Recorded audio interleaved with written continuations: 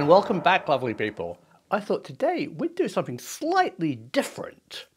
I'd ask you a question and let's discuss it. And the question is this: do planes really need pilots? You've probably been reading in the press that there is an acute pilot shortage. The airline industry predict that they're going to need 20,000 new pilots in the next decade to replace the ones that are retiring. So let me play devil's advocate. As a private pilot, I'll just put my position first. I think that planes need pilots. And a good example would be in an emergency, the Miracle on the Hudson, Sully and Jeff Skiles landed the plane on the river and everybody lived. But under extreme problems, an Air France plane crashed into the Atlantic when the entire flight crew looked at their manuals and couldn't actually physically fly the plane. It stalled and everybody died.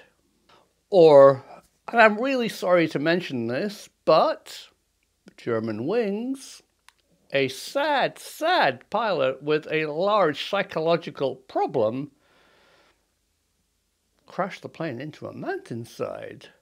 And in the general aviation community, the largest percentage of fatalities are caused by the pilot. So, let me know what you think in the comments below and in a poll, which I'll put up on YouTube. The other thing that I would like to say as a private pilot, not a commercial pilot, is go out and take flying lessons. And I think it's up to large airlines and the aircraft manufacturers to actually sponsor flight schools, to actually encourage people to get into flight training. Remember, every single pilot started on a Cessna. Pretty well. I certainly did. So let me know what you think. There are arguments for and against, and the technology is amazing. Airbus have announced that pilotless aircraft, commercial aircraft, are possible. But maybe some of you out there aren't pilots, but you're passengers. Would you fly a plane without a pilot? I wouldn't.